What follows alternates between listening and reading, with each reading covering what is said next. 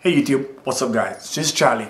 Today I'm going to be replacing my Dexcom G6. So I had it on my abdomen in the last couple of days. I had it on there for like 3 days. I was coming out of my vehicle and it hit the side of the vehicle. So it actually started beeping, and that's how I got to know that it was telling me that something is wrong and I need to change my receiver. So right now I have to replace it. I'm going to put it up on my arm. I was actually was making another video of the installation where I was putting it in on my abdomen right there, but I'm just gonna do it and show you guys how to do it up here. I'm gonna try it up here instead to see if it's safer up here. So this is all the boxes here with all the equipment. We have the receiver, the transmitter, and we have the little gadget to put it on here so the transmitter can go inside of it right there. This is the receiver in the case, in the first case that it was in, the one that was stuck to the side. There's a little lip on the side here. You're just gonna hold this and bend this back and break it out, and this part here, you're just gonna pull it out. So this normally just goes in, so you just pull it out and that's it. It comes out in two.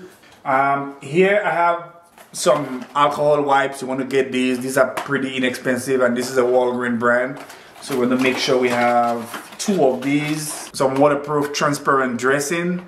I'm waiting for the one that is specially made to go around the receiver to come in. They should be in today. And this is from 3M. 3M makes some really good ones, so these are pretty good. I've used them. I had them on actually, and they were on for a few days, so I'm gonna put these on there. You're gonna have to cut it the shape of the transmitter. So here we go with the Dexcom sensor machine right there. So that's the one we're gonna use. You just basically open it up. Remember that number here, you want to save that number there. You want to save that number. It's going to be the same number on all 3. Open our wipes right there. So I'm gonna clean a big area right around there. I'm gonna break this part here. This part is really to protect, right? You don't never really press this before you use it. So we're gonna just snap it out. That's where you're gonna put it. So you're gonna take out your, make sure you don't press. That's the reason why that safety is there.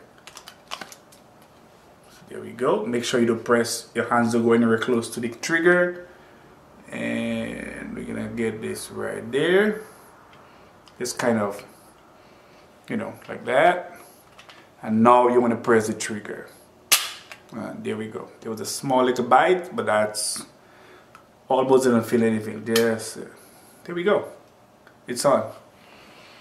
And take our transmitter, and we're gonna clean that. Clean the bottom of it because we've used it before. And just kind of air dry it. You don't wanna. So you can see the shape of this and the shape of this. So that tells you that it goes this way. So you push it into the groove.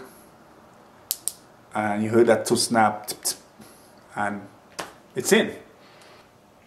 So you're gonna have to add it in there. So it's asking if it's a new sensor. You're gonna click OK. It's gonna ask you to go through the process. If it's your first time, you're gonna have to go through the process.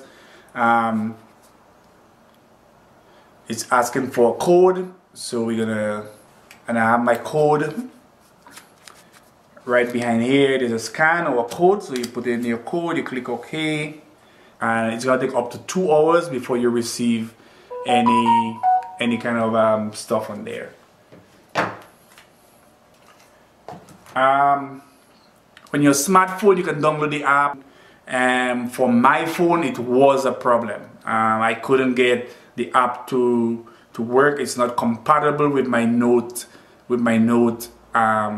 10 Plus. Actually went to a hack app that a guy did. It's called Build Your App. You can Google it, or I will leave the link down for you below. You download it, you have to side load it onto your Android device, and that's the only way you're gonna get that to work for now. And same thing here, it's asking me, is it a new sensor? And I'm gonna click yep. Asking for the code, enter code. I can take a photo or put it manually, and I can put it manually. It asking did I put it on? Yes, I did. Next. This is gonna take a few. It says warming up, 5 minutes remaining, but I think it's gonna take 2 hours, just like this here. Alright guys, so I just came back, everything is working. We can log in right here, you can see there and here. So we can see we have both of them working. So I can have both of these work. I can go to work with this one and leave this at home, or either one at a time. They're both basically giving you the same graph and everything and keeping you in check. Right now I'm at 135 and everything is working perfect. So we're gonna take this is gonna go like here, so open up our bag.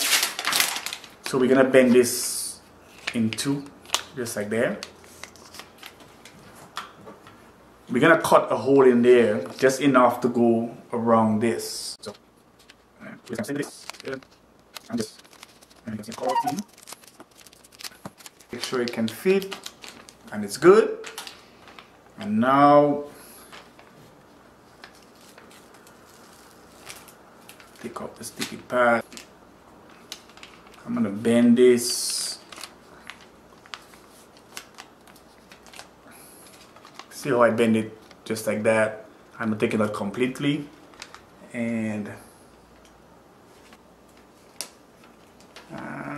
there we go.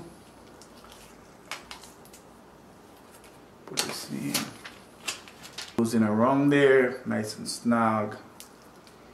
And then we can take this out.